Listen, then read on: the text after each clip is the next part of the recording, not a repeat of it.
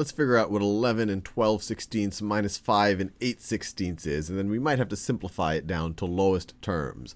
So the way I like to do these is to kind of separate out the whole number part of the mixed numbers from the fractional part. So I can rewrite this number right over here as 11 plus 12 over 16. And from that, I am going to subtract, and I'll put parentheses here because I'm going to break this part open.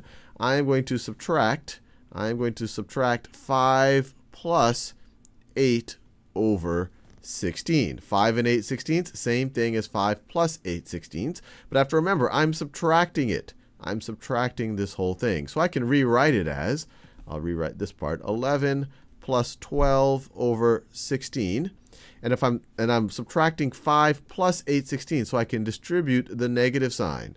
So it's going to be minus 5, negative 1 times 5, and then negative 1 times positive 8/16.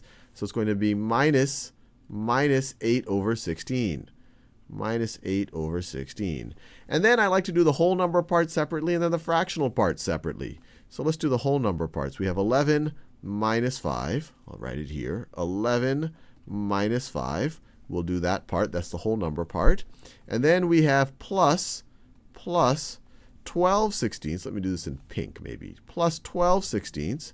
12/16 minus 8/16. Minus 8 over 16. And 11 minus 5 is 6. And I have 6 plus. And then our denominators are the same here. So we're going to get something over 16. And 12 minus 8 is 4. So this is the same thing as 6 plus 4 over 16, which is the same thing as, writing it as a mixed number, 6 and 4/16. 6 and 4/16.